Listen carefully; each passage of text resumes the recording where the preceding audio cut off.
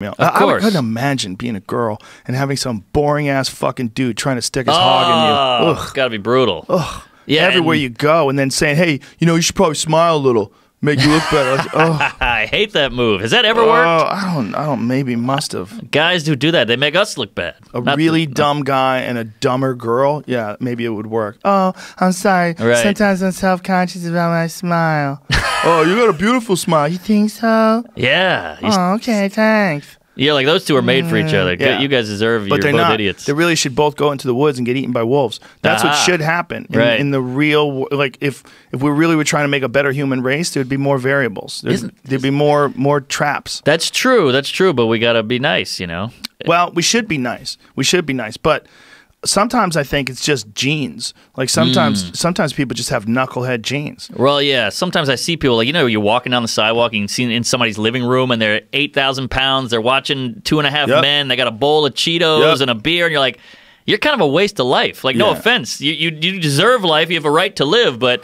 I'm out here trying to write jokes, and I'm driving from gig to gig. I'm doing pods. I'm going gay, whatever it is. At least I'm trying something. At least I have a little ambition. You're moving. You're out there experiencing life. Yeah, even if you send a tweet out, at least like you put something into the world, even though it could be horrible. But like this guy, I'm just like, you're just waiting to die. You're just counting the minutes till you go. There's something about like... And then they have kids. And then you're like, now you brought even more shit into the world.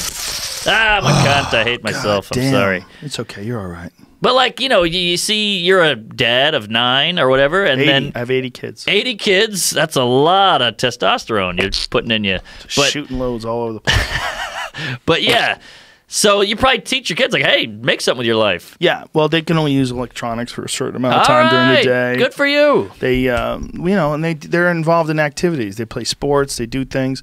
I think you gotta do stuff with them too, and also they have to see that you're doing stuff. Yes, as a parent, like one of the things that kids get out of you is that they see you live by example. Yes. That's important. Totally. And then on the flip side, though, I get selfish and I go, well, it's a good thing this fat cunt is sitting in a barca lounge all night because now I get to go and do something with my life and he's not in my way.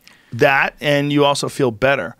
You come home from a hard day of getting after it. Yeah. You see that fat slob sitting in front of the TV laughing really hard at Big Bang Theory. Yes. And you're like, oh, okay, buddy, I'm fucking better than you. I mean, you hate to say it, but you do hate to say it. But that's why, like, sometimes I think we're under 6 foot. And isn't that a bummer? Wouldn't you love to be 6 foot?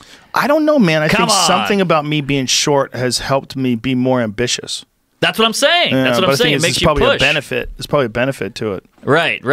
You want it. That's why, like, this sounds bad, but ugly people are funny. So a lot of ugly people are funny. You got to bring it. They did some study where kids are trust ugly people less. So it's not just being shallow. It's kind of innate. Oh, yeah. Well, imagine being a woman who has terrible genetics, and there's probably someone listening to it right now, and there's not a goddamn thing you can do about that. Yeah, it's not your fault. You got a giant Fred Flintstone head. Sure. You're trying to make your way through this life with a football player's body. Oh, yeah, got some moles on you. Oh, you got everything wrong. Your hair's falling out. You're like, shit. Yeah. You got stubby fingers. Bad jowls. You got the turkey everything. neck. Weird elbows. And you're just out there just trying to get after it. Yeah. And nobody wants it. Yeah, that's why I love an ugly lady who's horny.